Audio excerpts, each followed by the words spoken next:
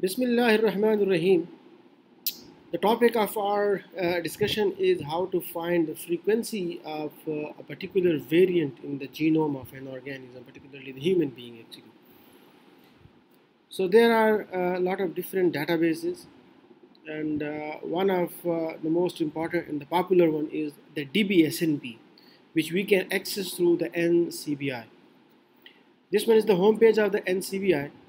So you have different ways. The first one is a popular resource. You can click here directly and you can then put the SNP ID and you can retrieve the information of that particular variant. The other way is just click on this all databases and then click on this SNP.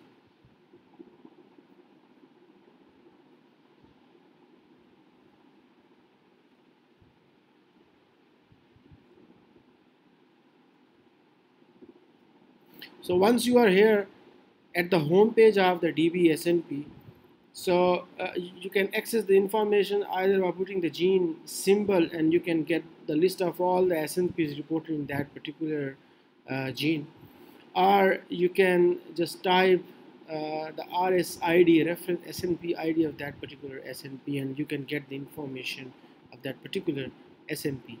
So for example,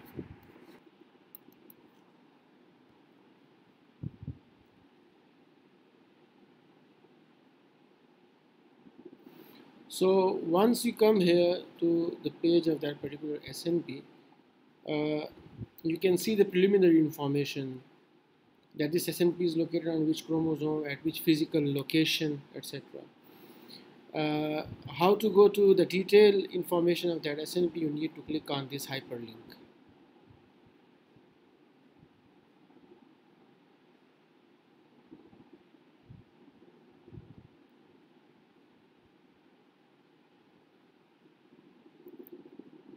So here we are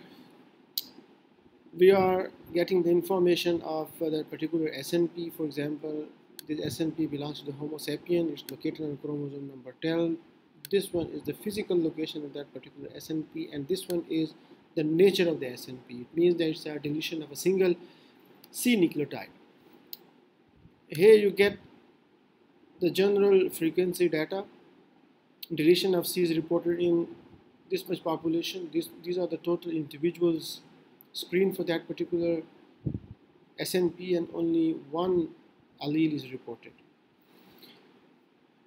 Clinical significance, that whether this SNP is causing any pathogenic effect or not, you need to click on this ClinVar.